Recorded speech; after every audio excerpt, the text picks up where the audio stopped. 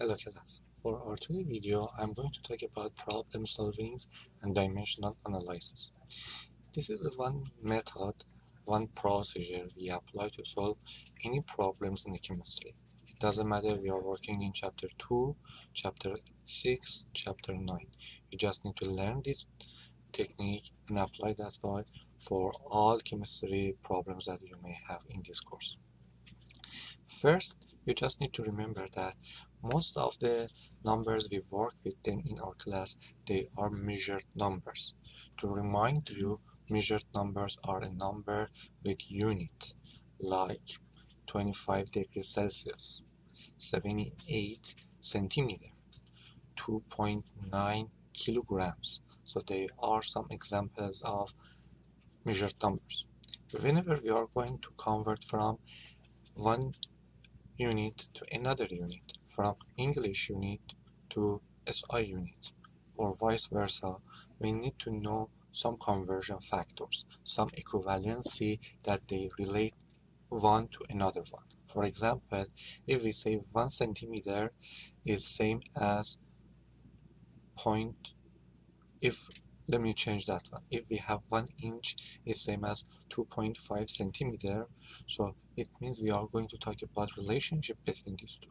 So right now I'm going to explain for you how to work with these techniques and how to apply them for all chemistry problems.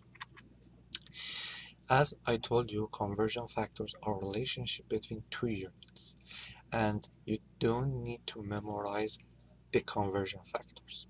You just need to know how to apply them. For your quizzes, homework assignments, as well as your exams, you are given conversion factors. This example, it gives you how to work with the conversion factors. As you see here, 1 inch is equal to 2.54 centimeter.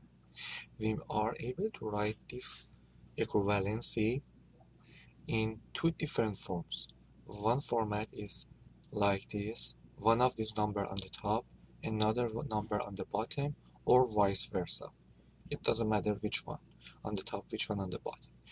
Our problem determines which one should be used. So whenever I'm going to write like this form of writing, we call it the conversion factors. And this method, we call it dimensional analysis. I'm going to give you one tip before moving forward and solve our problems. Whenever we are working in these techniques, you just need to know that units act like a number. What does that mean? It means if we have a new unit, you should remember that if we are going to cancel out the numbers, units are already cancelled out. If you are going to multiply numbers, units are multiple. So please pay attention to some techniques that we are going to apply for this example. We are going to convert 130 pounds into kilograms. So we are going to convert this unit, 130 pounds, this unit pound to kilograms, another unit pound. Here, our original unit given by the problem is the pound. This is the original number and original unit that we have. So always we start with original unit. We just need to write the number and unit that we have by problem on our solution strategy, like 130 pounds. Then we need to write one conversion factor. To write the conversion factors, we look at the table we are given, and we need to know that pound is sorted by original unit. We should write pound on the bottom on the numerator, on the bottom of the fraction, the numerator of the fraction. So we just need to write the pounds on the bottom. And we are going to convert to new unit, kilograms on the top. So we pick this conversion factor here for our calculation. The bottom of our conversion factor should be had the original unit. So pound and pound cancel out. That is why we wrote this here, and we are going to report our answer here after calculation. 130 points times 1 divided by 2.20. And last thing, for our problem to solve that, the number of sig figs for our final answer, it would be same as the number of sig figs for our original number. We started with 2 sig figs, 1 and 3. We don't count 0 as sig figs, and we just need to report by 2 sig figs. If your calculator gives another number, you need to do by yourself. Manually change the number by 2 sig figs. We started by 2 sig figs, we report by 2 sig figs at the end. So the new unit is kilogram. This is a correct answer. Unit and number reported together. We call it measured numbers. Let me give you one more example. So how many grams of one type of medication, like aspirin here, are in a 3 to 5 milligram tablet? Here we have milli as one of the prefixes that I asked you at the beginning of our class to memorize that. So you are not given for your exam, for your quizzes and homework assignment. You should know the meaning of milli. We have this number 325, 325 milligrams. So they are original number and unit. So we should start with them. Our new unit that we are going to convert that is gram. So we are going to convert 325 milligrams to grams. To do that, we need to write a conversion factor. We know that 1000 milligram is same as 1 gram. So this is the equivalency that we need to memorize that. They are not given because they are not conversion factors. They are prefixes. So we may write this equivalence by two types, 1 gram on the top and 1000 milligram on the bottom, or vice versa. We start with milligrams, so we should write the milligrams on the bottom.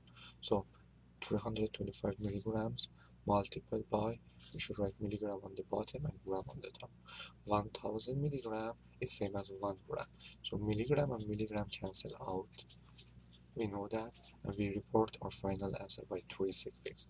1, 2, 3 sig figs are here, so we should report by 3 sig figs.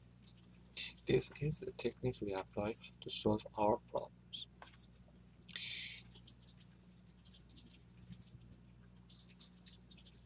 There are some common units and their equivalency that always given to you. So relationship between the all units in the length, all units in the mass and volume. You are able to find this information in your textbook and also the handout given to you at the beginning of our class. Again, you don't need to memorize any of them. Another concept that I'm going to talk about, that this is the density. This is the one of the concept you need to learn as a nurse. Density is a physical property. If you remember that when we are measuring the physical property, we don't change the identity of the substance. At the end of our measurement, we still have the same substance. Density is one of the physical properties, and it gives us relationship between mass and volume of any substance. So technically, density defined as mass over volume. So mass over volume is the density. Mass is in gram and volume can be reported in milliliter or cc. Cc is centimeter cube. So whenever you have the ml, centimeter cube or cc, both are same. So I may write two different forms of this equation if we are going to convert volume to mass, and convert mass to volume by using the density.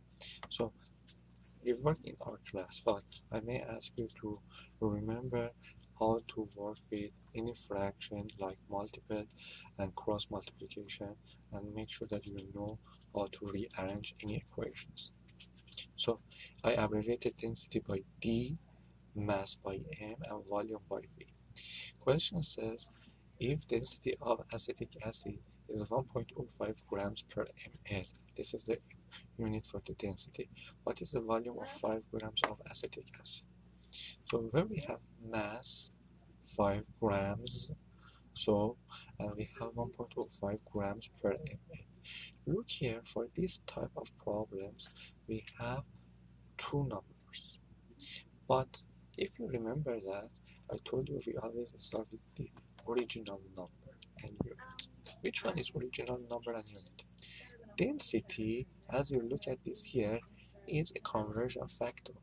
Is converting gram to ml. So we don't start with this number. We start with our original number, 5 grams. 5 grams, and we need to apply this conversion factor. Conversion factor given by the problem is 1.05 grams per 1 ml. Always we have 1 ml. If we are going to write this in the other form, we may say 1 ml or 1.05 grams. As you remember, we can write the conversion factors by two different methods. So we are going to use and choose this one because we start with grams, and grams should be at the bottom of our conversion factors. So we start with 5 grams, we write grams on the bottom and ml on the top. So 1.05 grams is same as 1 ml in the problem. So if you are going to cancel out grams by grams, so 5.0 times 1 divided by 1.05, you will find 4.8. So look at the suffix, two suffixes are here, we should report by two suffixes. So they are methods that we apply to solve our problem by density. If we are going to have very easy calculation, calculate the density of a substance, if we have 322 3 grams occupy a volume of 53.0 ml, you just need to remember the density equation, mass over volume, and plug in the equation, and make sure your final answer should have 3 suffixes, because we have 3 suffixes on the top, 3 suffixes on the bottom, and our final answer has 3. The unit is gram per ml, because unit for mass is gram, unit for volume is ml. I'm going to talk about this slide in the another type of video for this chapter. Alright guys, thank you for paying attention.